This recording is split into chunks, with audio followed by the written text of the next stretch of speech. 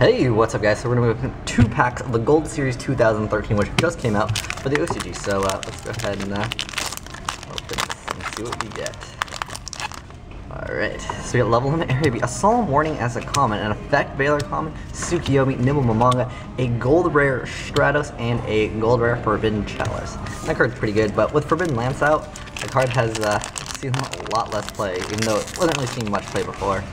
Alright, so we got to the tricky Elemental Stratos, a common Black Rose Dragon, Scrap Iron Scarecrow, a Reflect Blounder, a Gold Rare Gotcha, I want to use this, and a, I don't even know what rare, I think it's just a Gold Rare, but the wording, I don't know if you guys can see it, it looks kind of like a secret rare, but Tsukiyomi, pretty cool stuff. But anyways, that was a pretty cool pack. I do definitely like the Gotcha, I'm going to definitely be using that, and common Black Rose, that was awesome, and the other common that we got were pretty good in there. But anyways, thanks for watching, Asian Eyes signing out.